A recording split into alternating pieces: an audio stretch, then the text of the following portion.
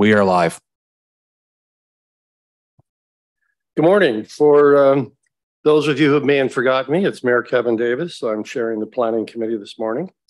And the meeting is being clerked by Emma. Emma, have you taken the roll call? Yes, I have. Thank you very much. So members, does anybody have a declaration of a pecuniary interest that needs to be made regarding any of the, well, 2 items that are on our agenda? No raised hands. So we do have 1 item for consideration, which to which there'll be a hearing under the Planning Act, but we do have a consent item on the agenda plus minutes. So does anybody want either of those 2 items separated? Okay, not seeing a request.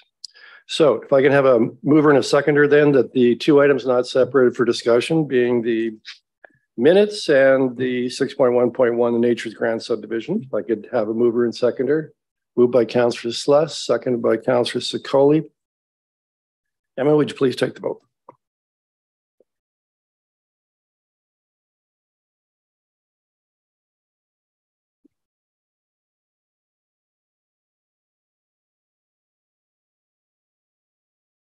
Emma, just before you read that, can you also confirm the 2 items, the title of the 2 items that we were voting on? Absolutely. We're voting on the minutes from April, and we are voting on item 6.1.1, Nature's Grand Subdivision, Phase 1, and Telephone City Business Park West Traffic and Parking Control. And that item carried unanimously. All those voting in favor are Mayor Davis, Councillor Sicoli, Councillor Sluss, Councillor Carpenter, and Councillor Van Tilburg. Great, thanks very much. So we'll now move into the public hearing. There is 1 item, and it is a public meeting that's held in accordance with the provisions of the Planning Act. The purpose of this hearing is to discuss the planning application, to hear from the public either in support of or in opposition to the application. At the end of the public meeting, the committee will pass a recommendation, which is generally considered for final decision at the next meeting of council, which is typically the last Tuesday of each month. The name of anyone who speaks in regards to any item will appear within the meeting minutes. Anyone wishing notice of any further proceedings regarding the application should provide their name and address to the clerk's office. We also ask that members of the public in attendance today speak to an item. Please be sure to add your contact information to the sign-in sheet located at the delegates table. So the order we follow is the applicant, which in this particular matter is city, will speak first, followed by, well, it's kind of hard to be followed by municipal staff. So it'll be followed by the public, and then the municipal staff will have up to 5 minutes to provide a clarification or reply at the end. So we're going to consider an item. It's 4.1. It's a city-initiated application for official plan amendment OP0223. It's the Mohawk Lake District Plan, and it's report number 2023-309. And this is a city-initiated application. So the applicant in this matter, in fact, is the city. And we do have Tara Tran, a senior planner with the city, who's been shepherding this file, the Mohawk Lake District file, for a number of years now. So, Tara, you've got 10 minutes to make your presentation, inclusive questions. Good morning. As you said, I'm Tara Tran, Senior Planner and the project lead for the Mohawk Lake District Plan project. I'm pleased to be here to explain the next stage in the implementation of the Mohawk Lake District Plan. To achieve the vision set out in that plan, the city's official plan is proposed to be amended to update the land use designations and establish site-specific policy to support and guide how the district lands may be developed in the future. This city-initiated official plan amendment is an important next step. I will explain the highlights of the official plan amendment.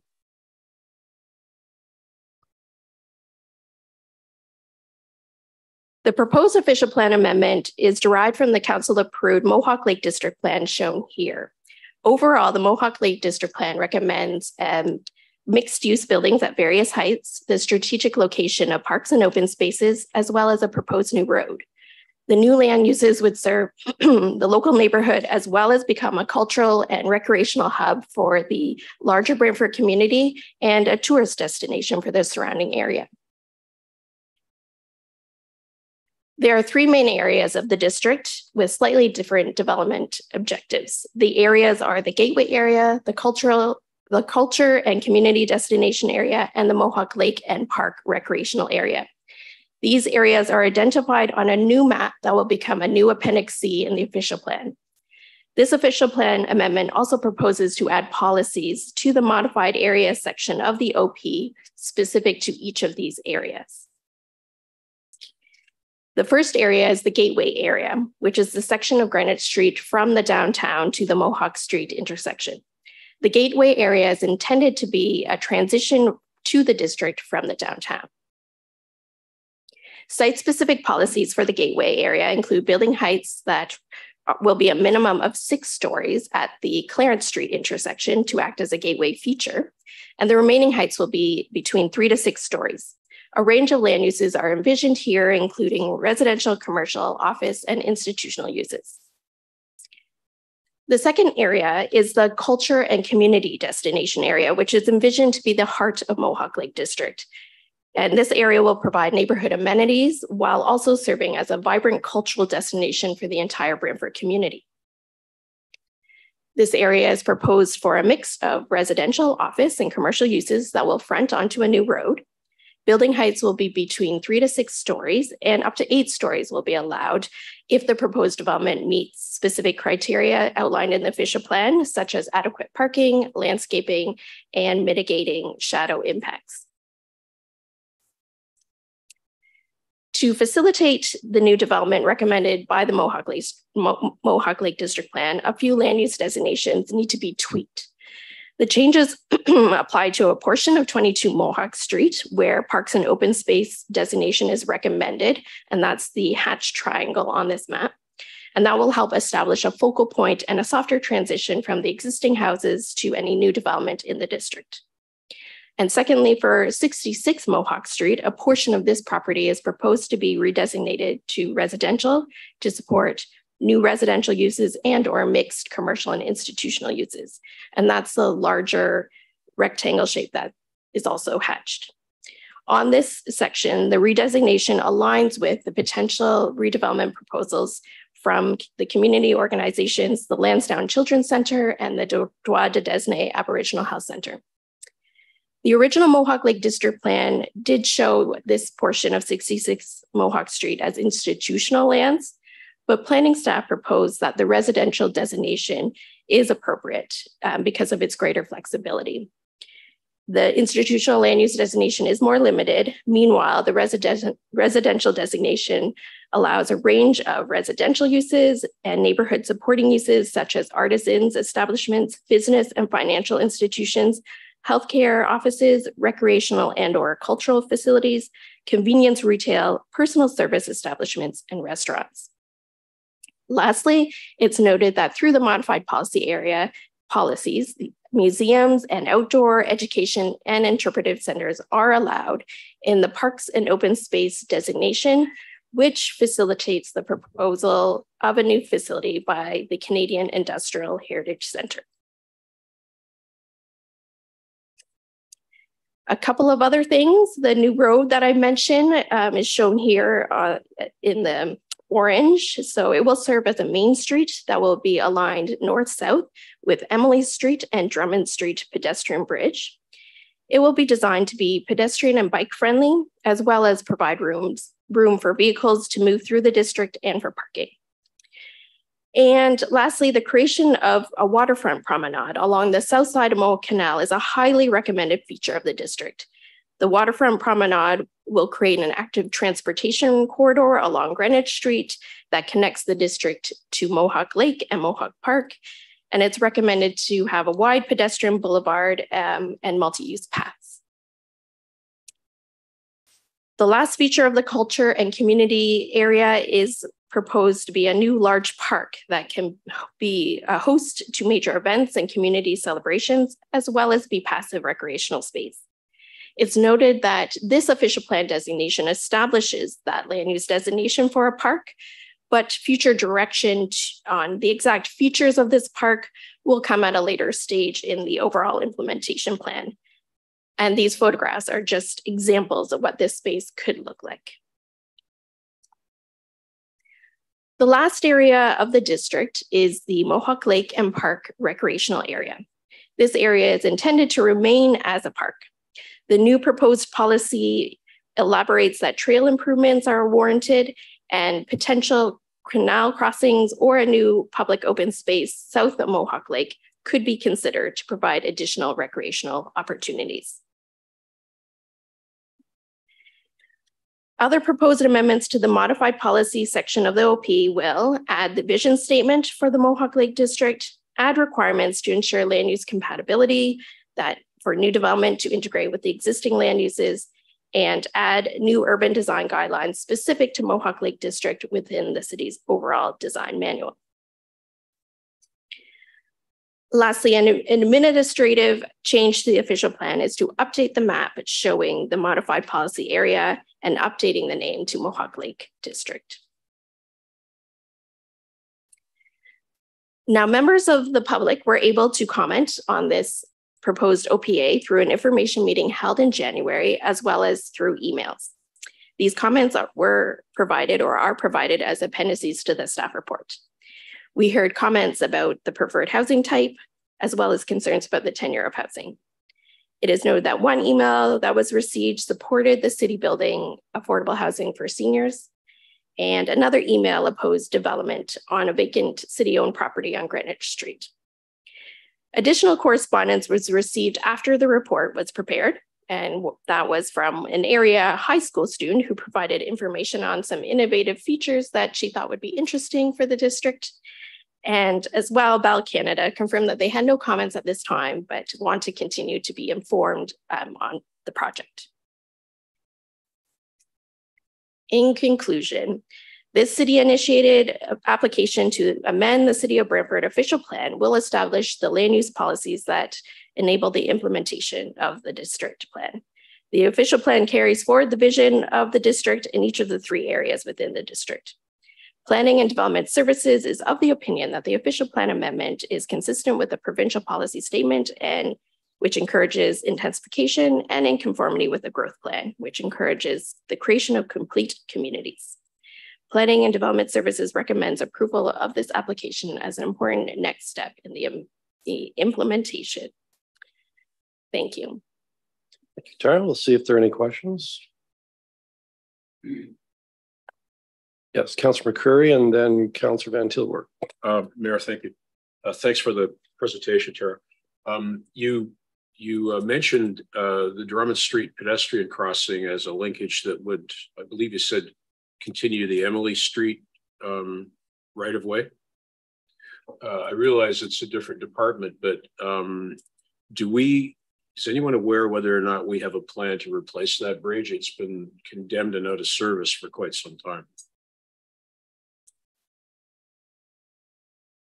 Through the chair to Councillor McCurry, that would be under Parks and the Parks portfolio. And I don't know if they have immediate plans to date, but certainly as part of the overall district plan, we are encouraging that pedestrian crossing to be established again. Great. So any other questions relevant to the public hearing? So we got next Councillor Van Tilburg, then Councillor Sluss. That bridge is relevant to the public, maybe not the hearing, but I'm glad it's part of the official plan or part of this zoning and planning. And I'm sure Parks and Rec will get onto it as soon as this gets through, because people are really excited. Tara, I wanted to thank you for hosting, kind of moderating that meeting that we held at the Civic Center. Again, how many people were present and online and watching YouTube? Like, was it over 100 or so? Not quite 100, but we did have about 65 to 70 people in person at the meeting, which was held at the Civic Center. Roughly about 20 people registered to participate through Zoom.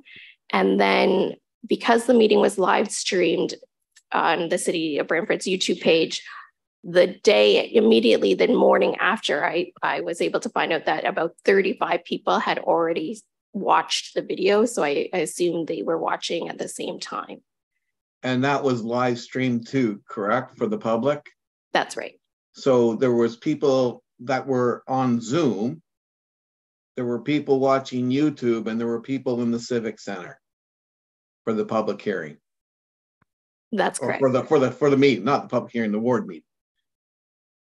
I think that's amazing, and I was really appreciative. I could see all the excitement in this, and I'm very happy with everything I see here. It's all coming together. So did you hear any resistance regarding the zoning in that meeting? I don't recall any. Did you? Do you recall any?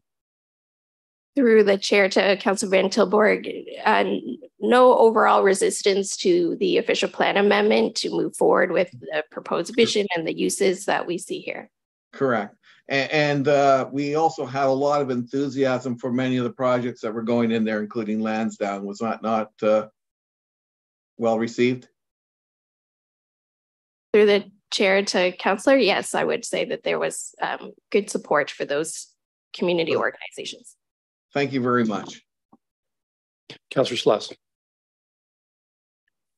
Thank you. And thank you, Tara, for your presentation. It's always, haven't seen you in a while, but it's good to see when you do it. The impact of the Secretariat on the entire project, is that going to affect the eventual outcome of what we plan to see? Through the chair to Councillor Sluss, I'll start. I don't know if others would like to add. At this stage, we are proceeding as we would anyway. It's all a policy desktop exercise that we're at right now. And we do continue to communicate with the Survivor Secretariat to share information with them and have them share information back. They, just to add, they did deliver a presentation at the information meeting in January. So at this time, we're proceeding as we normally would, despite any, additional work that the Survivor Secretariat may be considering. Okay, because I think I read in the background material that they were asking us to stop development. Through the chair to Councillor Celeste, Nicole Wilmot, Director of Planning and Development Services. So the Secretariat did, as Tara mentioned, they did make a presentation at the open house meeting, and we have been in communication with them, particularly around this site. As this council is well aware, there's been a lot of disturbance on this property. There's been a lot of background work that has been done with respect to the remediation, and we've been working to provide the Secretariat with an overview of what that remedial program look like, and that will help them to define their ultimate plans with respect to investigations on these properties if they feel that is appropriate.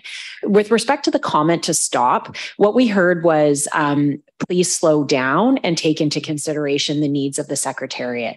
And so when we explained to them that this is a desktop policy review and really just setting in motion the high level vision for these lands, that this is not, there are still many steps to come with respect to zoning, as well as the preliminary draft plan work that we're doing. There's a lot of work still to happen here. And so with that knowledge and understanding, we have been able to continue to proceed with their knowledge and understanding of the steps that we're at today and what is to come in the future.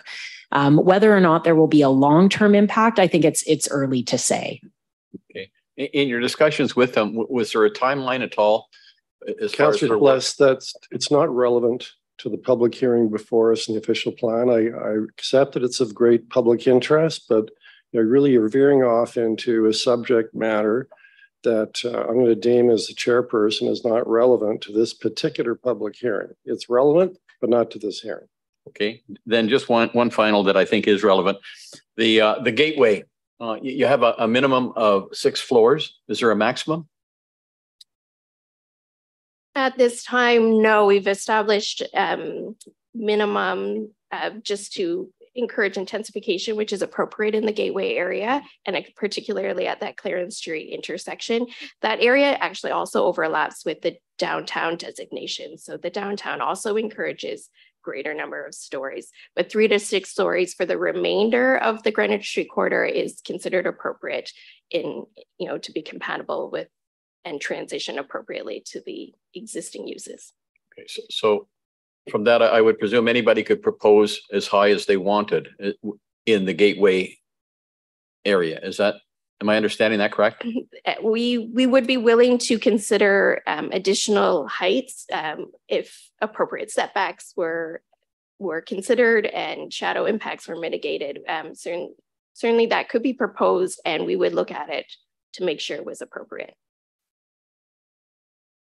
Okay, I think there's other folks wanted to chime in. Thank you. So through the chair to the councillor, just to add on that. So the official plan amendment is really to establish, as we've identified, that sort of high level vision and set the parameters for development.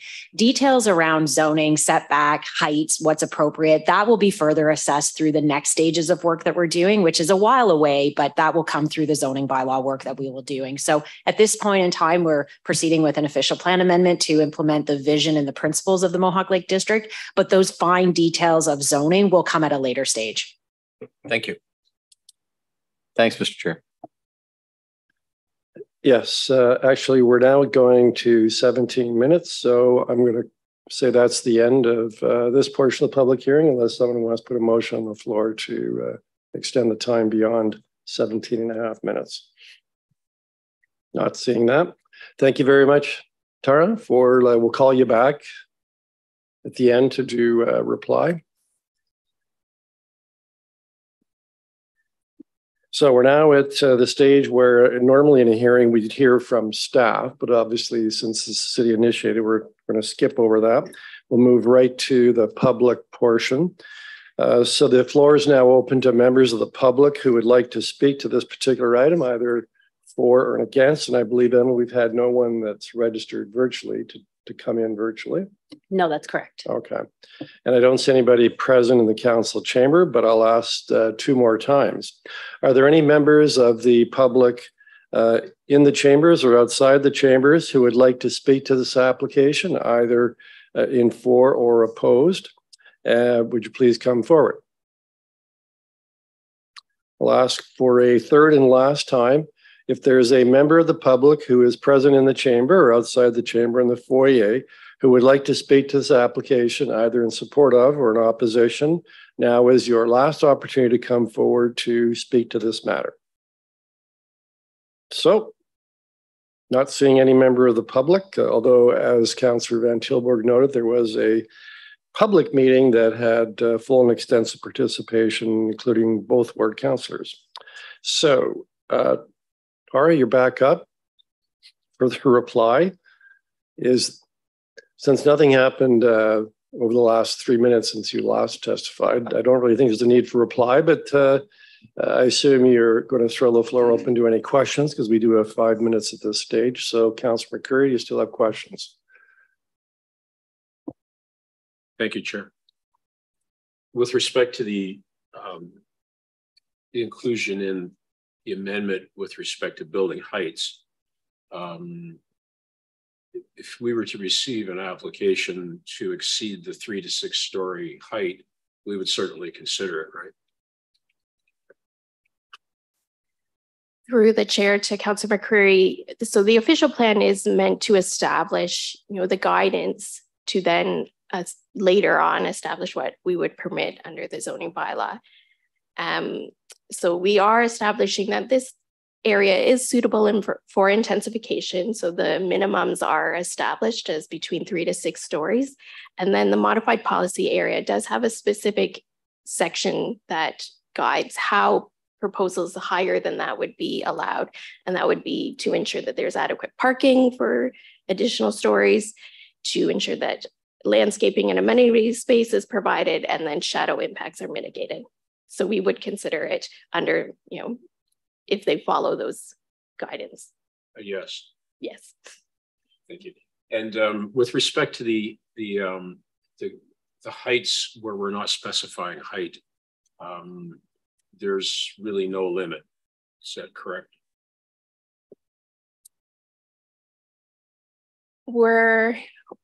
The new official plan does seem to stay away from stating maximums to allow for the consideration of site-specific development proposals. For instance, the development that's in the old Gordon Guscott GM dealer lands. We have some pretty high buildings proposed there. And so this area could see that kind of intensity as well. Through the chair to Councillor, site-specific development proposals would have to come forward to justify it and show that it's merited and compatible with that area. Yes. So could be 10 stories, could be 20 stories, depending on the proposal. I'm going to deem that not relevant. This is an official plan hearing. It's not at the zoning stage. It's pure speculation. It's not relevant to the issues before us. Do you have any relevant questions to the hearing? Mayor has come back from his time off very. You're coming close to being ruled out of order and your microphone turned off. Why don't you just end it while you're still ahead of the game? So we'll move to Councillor Carpenter. Thank you, Mayor. Thank you for that. Thank you. You're welcome. Thank you. I appreciate it. I think I have the floor. Thank you. Thank you, Mr. Mayor. You've been on this file for a long time, right? I mean, decade maybe.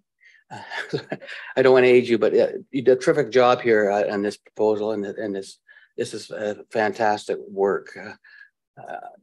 I just want to say, like, this whole process, it still has got a ways to go after this, right?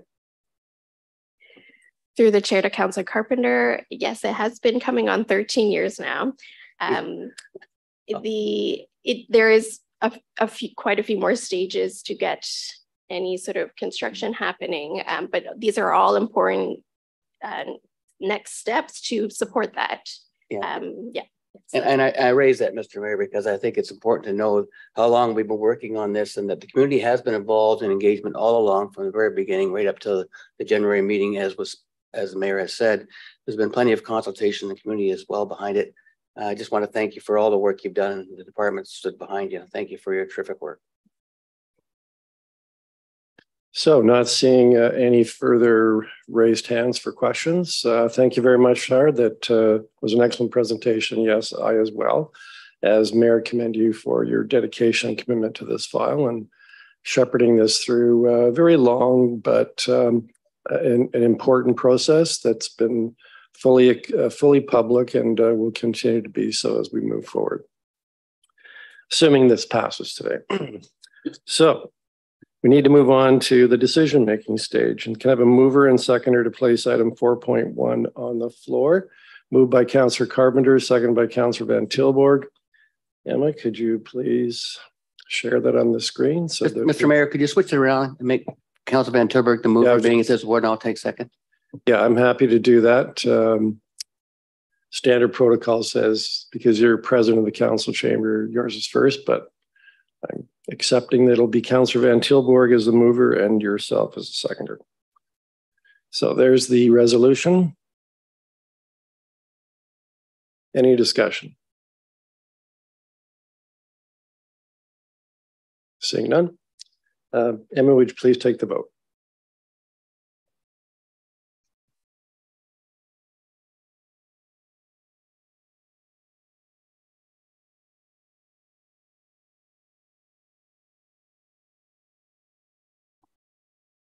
Thank you. Item 4.1, city initiated application for official plan amendment OP0223 Mohawk Lake District Plan carried unanimously on a recorded vote of 6-0. All those councillors voting in favor are councillors Van Tilburg, Carpenter, McCreary, Sless, Sokoli, and Mayor Davis. Thank you, Emma. So that deals with the one matter that was before us for a public hearing. We've already dealt with the consent item and also the minutes. And there are no resolutions and there's no notices of motion. So the meeting is now adjourned until next month.